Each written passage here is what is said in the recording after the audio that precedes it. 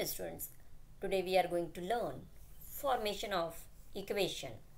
So let us understand how to form the equations. So consider the exercise 4.1, question number 6. Set up an equation in the following cases. So there are statements given in this problem and we have to form the equations. So let's take the third case. The teacher tells the class that the highest marks obtained by a student in her class is twice the lowest marks plus 7. The highest score is 87. Take the lowest score to be L. So here we have to given the variable for unknown quantity is L. So let it is L. And also it is given that total score in the class is, or highest score in the class is 87. Lowest score, let it is also given, assume that it is L. Now according to the condition, highest marks is twice the lowest marks plus 7. So twice, that means 2 times of lowest marks plus 7. So highest score is given 87.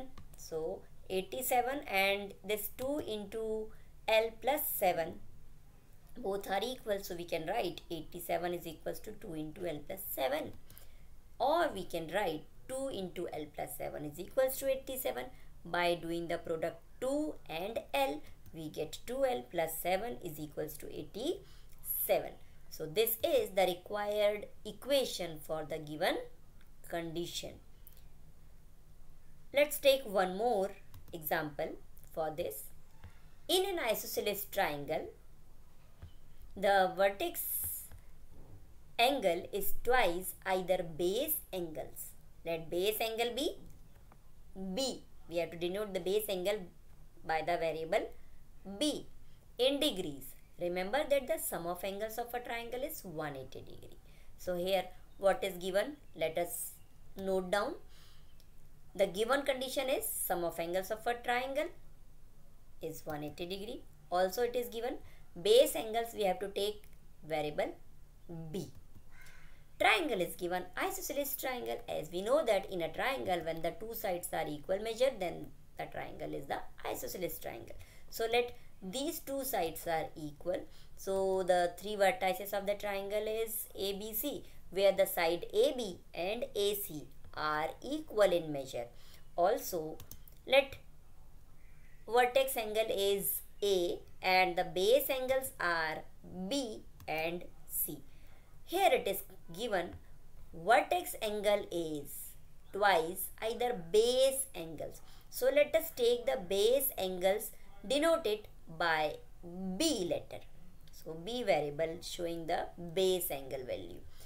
And according to the condition, we can write vertex angle is 2 times or twice base angle. That means 2 into base angle equal to 2B. By angle sum property, now we can write the sum of the three angles of triangle is 180 degree. That means angle A plus angle B plus angle C is equals to 180 degree. Angle A is 2B, this is the vertex angle. Angle base, angle B is letter B denoted by the base angles B and C, B. So 2B plus B is equals to 180 degree. It will 2 plus 1, 3 plus 1, 4.